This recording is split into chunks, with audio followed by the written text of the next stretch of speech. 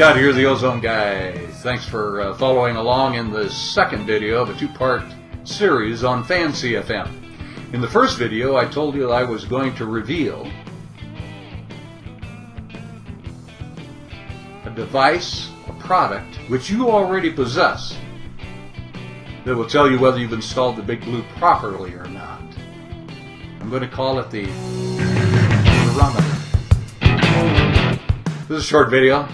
Follow along. Leave a comment. Thanks. If you've paid any attention, you'll notice that we have 7 different size, that is to say tube diameter, Big Blues. All the way from 4 inches to 5.5, all the way up to 12 inches. What changes, other than the diameter, is the number of tubes that we include in the Big Blue. The purpose of that is that, let's say that I have a very short run of ducting material.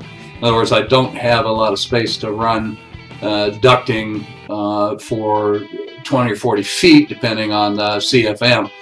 If I can only run the shorter length, then what I should do is increase the number of ozone bulbs in that unit so that I'm creating more ozone to be able to effectively treat the exhausted odor in the shortest period of time. The important thing to remember is contact time. On the other hand, I can effectively treat the exhausted odor just by increasing the number of lamps or the amount of ozone that I'm producing. One of the ways, the most expensive tool that you have for determining whether you have enough ozone in your exhaust system, you'll wonder why you never thought of it before, is by using the sniff test. Smell the air as it exhausts from your system. If you still smell garden odor, then you need to either increase the length of the ducting or you need to increase the amount of ozone that you're producing. You understand that? By increasing the length, I'm increasing the contact time, I kill more odor. By increasing the ozone output, more bulbs, I can do that same job in a shorter length of ducting. So I use a sniff test. If I smell garden odor, I either need to lengthen my ducting or increase the number of ozone bulbs that are in the system. What I'm trying to achieve with this very expensive odor detection device is a neutral or just slightly ozonated exhausted air.